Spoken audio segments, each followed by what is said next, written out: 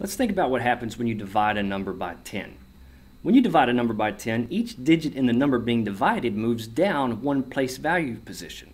So what would happen if you divided a number by a power of 10? Well, in this example, we have 5 2/10 divided by 10 to the power of 2.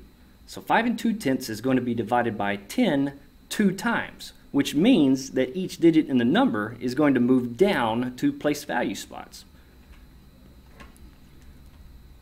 So what are we going to put in our 10th spot? Well, since there are no tenths, we're going to use the digit that represents nothing, which is 0. Now let's go over how we can work out these problems very quickly. In these examples, 12 4/10 is divided by 10 to the second power. So 12 is being divided by 10 two times. So each digit will move down 2 place value spots. And an easy way to show that is just by moving the decimal point.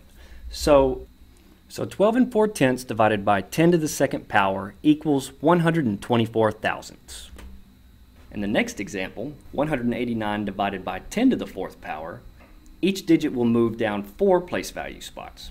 So where is our decimal point? Our decimal point is always located right after the digit that is in the ones place. So it's here. Sometimes you may have to draw it.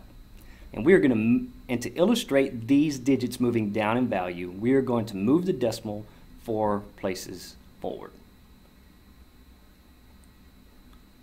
We can't leave any place value spot empty, so we need to put a 0 in for our tenths place.